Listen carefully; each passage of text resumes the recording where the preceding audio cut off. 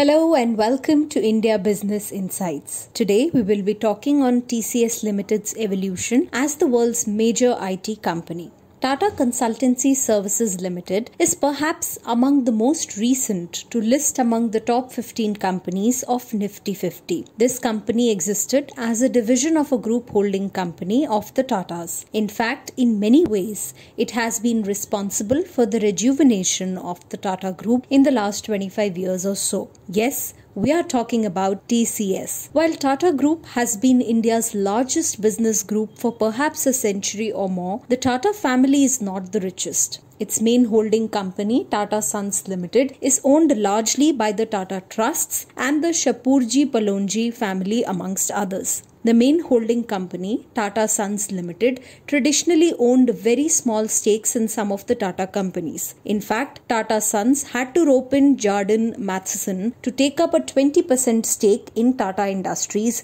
to bring some money into its other holding company. This all changed with the growth of TCS. First as a division of Tata Sons and now since the last 20 years as an independent listed company. Tata Sons holds over 72% stake in TCS. The value of this stake is around $100 billion, making Tata Sons by far the richest holding company in the country. While JRD Tata asked FC Kohli to help found TCS, TCS scaled up almost accidentally when Tata Sons acquired a computer imported by Calcutta Electric Supply Limited. The Tata Group had to give export undertakings to the Indian government to import this computer. Its first major export order also came furiously when the Shah of Iran visited India around 1970 and met JRD Tata. Tata's got an order to develop software for the newly established steel and power plants in Iran. To know this fascinating story of TCS, India's second largest company by market cap, please watch this video right to the end.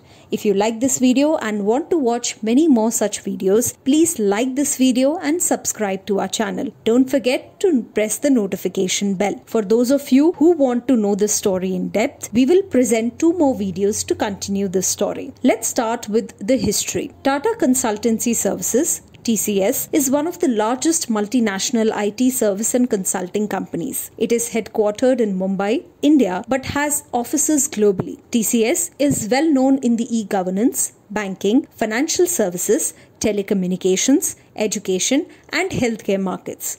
TCS is a major player in the IT space. It currently has over 600,000 employees and a market cap of over $200 billion. Tata Consultancy Services Limited, initially started as Tata Computer Systems, was founded in 1968 by a division of Tata Sons Limited. JRD Tata asked FC Kohli, the father of the Indian IT industry, to start this division. Its early contracts included punched card services to sister company Tesco, now Tata Steel, working on an inter-branch reconciliation system for the Central Bank of India and providing bureau services to the Unit Trust of India. TCS acquired a computer ICL 1903 in 1970. After acquiring this computer, TCS started building software for common processes like financial accounting, share registry work, sale analysis, interbank reconciliation, provident fund accounting, etc.,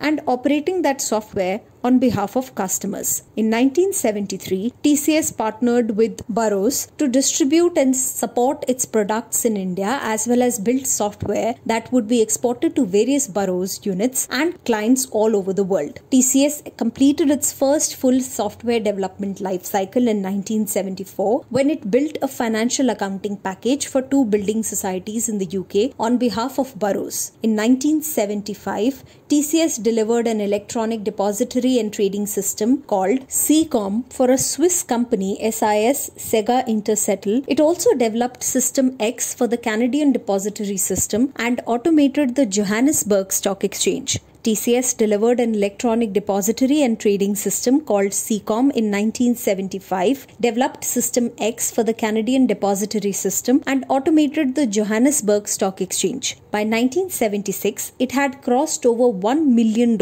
in export revenues and won the Top Exporter Award from the Engineering Export Promotion Council. In 1981, TCS created an end-to-end advanced system to manage customer relationships for Western Trust and Savings Limited, WTSL, which involved 135 person-years of effort. This gave TCS an in-depth knowledge of the retail banking sector, the know-how to execute large projects, and mastery over IBM mainframe technology. The establishment of the Tata Research Development and Design Center, TRDDC, was a paradigm shift in TCS focus on computer-aided software engineering using process automation. Also, this year saw the establishment of the Tata Research Development and Design Center, TRDDC, and it was envisioned by F.C. Kohli. By 1987, the IBM Mainframe Center of Excellence was set up in Chennai, then Madras, with the installation of the imported IBM 3090 mainframe, making it the largest mainframe site in India for several years,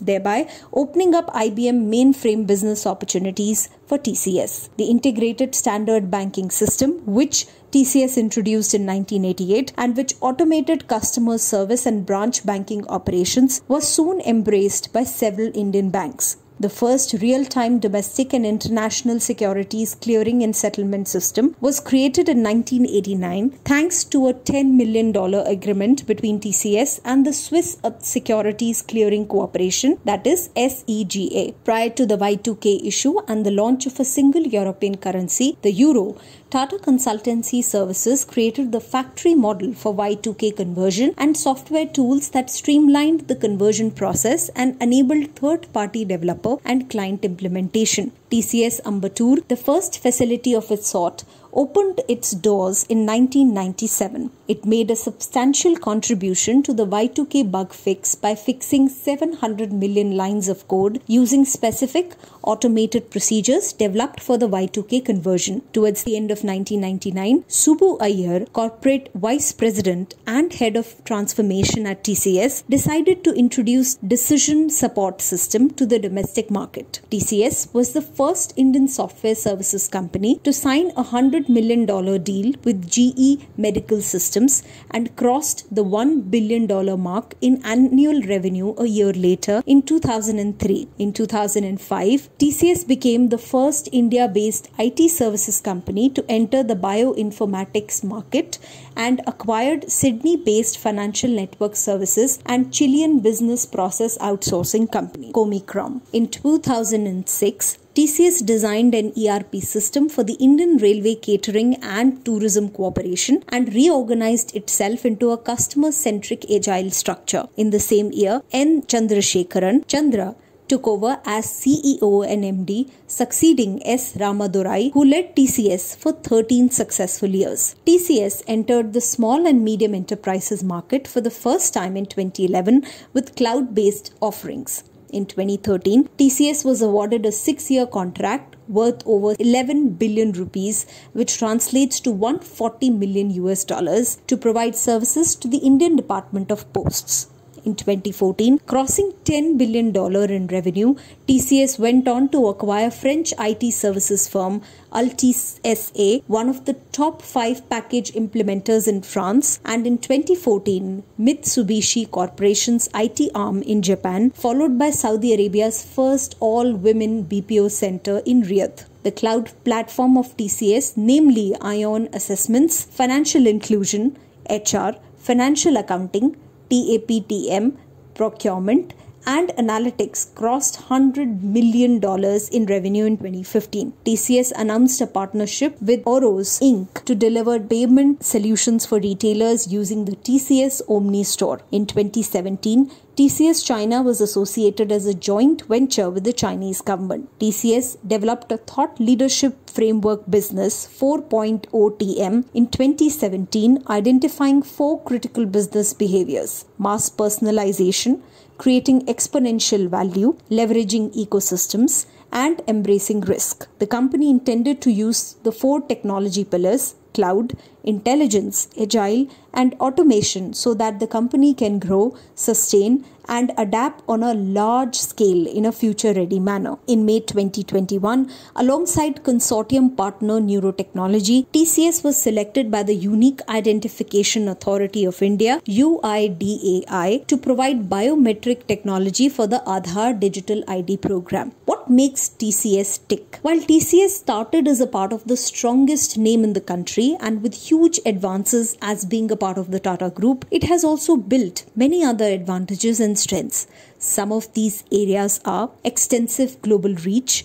TCS Global Reach, which currently extends from North America, the United Kingdom, Africa, Europe, and the Asia Pacific regions, reflects the company's efforts to obtain as much coverage as possible in diverse areas. TCS has a strong worldwide image thanks to its presence in a variety of geographical locations. Customers from a wide range of sectors. TCS supports customers in a wide range of industries including banking, finance, retail, telecommunications, and media and entertainment. Exposure to different enterprises mitigate the hazards of over-dependence on a particular market or industry. Strong, reputed brand image in the market. TCS has unquestionably created its own brand, image, and reputation. It keeps its customers satisfied and acts as a sign of excellence. Well-established strategic alliances. TCS has formed significant alliances with multinational companies all around the world. It collaborated with technology powerhouses such as Amazon, Adobe, Dell, Bosch, and HP, among others. Through these partnerships, TCS provides both technologically viable and creative commercial and tactical solutions. Robust service portfolio. TCS has a diverse service offering that includes application development and maintenance of business process services, BPS, IT infrastructures, business intelligence, and more. A robust and diversified portfolio is drawn to various corporate clients. Empowered and encouraged employees. Through effective training and learning initiatives, a highly competent workforce has been created. TCS invests heavily in employee training and development, resulting in a staff that is not just highly competent but also driven to achieve greater success. While TCS is the epitome of success in its field, there are a few areas where TCS has a few blemishes in its operations so far. Performance of Diligenta deteriorated. Diligenta, a TCS subsidiary, has consistently performed poorly. TCS' bottom line is unlikely to improve rapidly as a result of the enterprise's poor performance and hence has a negative effect. Legal squabbles. TCS filed a lawsuit against Epic System in 2014 for suspected abuse of private information. TCS was found guilty in 2016 and was charged $940 million in damages. TCS objected to and rejected the higher competence decision. Such incidents have a negative impact on the company's image. New area of opportunities for TCS. While we will explore the key growth drivers for TCS in the future in the next video, the following developments in the IT sector augur well for TCS. Emerging interest in cloud computing. Digital technologies and high-speed internet access have evolved. Society is shifting towards cloud-based solutions. TCS has a robust cloud-based infrastructure and is thus prepared to capitalize on the created demand. The company launched dedicated business units with end-to-end capabilities on each of the hyperscale platforms. Pandemic forced remote working. Post-pandemic, remote working culture has seen thumbs up, and this, in fact, is helping companies to bring down their operating expenses. TCS has even launched the Secure Borderless Workspaces (TM) operating model. The company implemented talent clouds, staffing projects using AI to match skills regardless of location. Greater acceptance of as-a-service platforms. The increasing popularity of cloud-based services is driving the demand for SaaS solutions. SaaS makes up the largest share of the cloud service market and more than 50% of the overall software market. This share is only expected to increase in the future. TCS has strengthened alliances and launched new offerings around the popular and new SaaS products, thus driving stricter relationships with long-term revenue visibility. M2M solutions. Wireless and cable communications systems are both enabled by machine-to-machine solutions. There are bright possibilities for machine-to-machine solutions in the future, and revenues are projected to be substantial. TCS offers a comprehensive variety of M2M services, allowing the need for M2M solutions to be met. Transformation of the digital universe. Because the world is becoming more digital, business forces are altering the digital economy. TCS's primary goal is to digitally transform and deliver digital solutions. TCS could expect more expenditure on technology for digital transformation. What could be the impediments to growth? Competition is fierce. IT firms such as Infosys, WIPRO, Capgemini, Deloitte, Accenture, and others confront each other in a fierce rivalry. As a result, the industry is experiencing price wars and has a restricted market share, a high rate of attrition. The Indian IT sector has a high rate of turnover, which raises the expense of providing new workers with skills and leadership development and has a negative impact on the company's reputation. The constraints on immigration. With immigration regulations, increasing H-1B visa fees, and changing political situations in the US, Indian IT firms are anticipated to suffer as they increase their costs and damage profitability, posing a risk to the sector. In the next video, we will explore in detail the main growth drivers and look in detail at the current product and service offerings of the company, its products and platforms. Thank you for watching this. Like, share and subscribe to our channel, and don't forget to press the notification bell for the latest updates.